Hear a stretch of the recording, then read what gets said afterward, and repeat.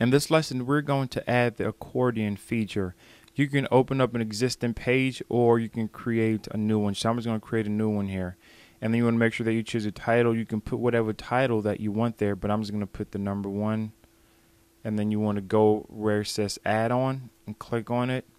And you want to choose the accordion. Now when you come to this section here, you have the option of adding a title, or you can just leave it as, default. My title. You have the heading here. You can choose the different tags H1 through H6. If you also want to add the font size, you can put the font size here. If you want to put the font weight, sometimes you want something to be bold or italics, and you can change the title color as well. And then for the margins here, sometimes you want to put a little bit of space, above or below this particular section here if you have other items in that particular spot.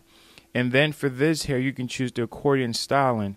You have primary, success, info, warning, or danger. Now these are based off the Twitter Bootstrap framework, so you can choose which one that you like, and it's just going to change the color of the style. So when you come here to the very bottom, you have the accordion title.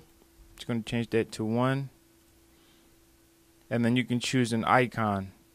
So I'm going to choose here Android. Now you have two choices. If you want to add more accordion list here, you can click on add new, or if you want to copy the features or the parameters of the existing one, you just click on the copy here, and it's going to automatically copy that for you. That's a lot easier when you want to add several items. So instead of you having to recreate everything from from the ground, you can just copy that. And I'm just going to put there the anchor. You can choose whatever you want, and then you can edit the text that's shown there.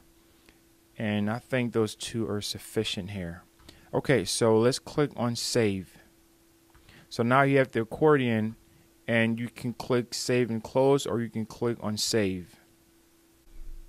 And once you've saved that information, then you can click on view page. This is going to show you what it looks like. Now one of the great things about this is that before you publish this to the general public, you can be able to customize it and tweak it so you see what it looks like, and if you're satisfied, then you can publish it to the front end of your website. So let's take a look here at the accordion styling. So let's just change the background color of where this accordion title is. When you click here, it drops down nice and nice and easy. So let's say you want to change that. You're not satisfied with that gray background and you want to change that to something else. So let's try here primary. So primary, and you click save.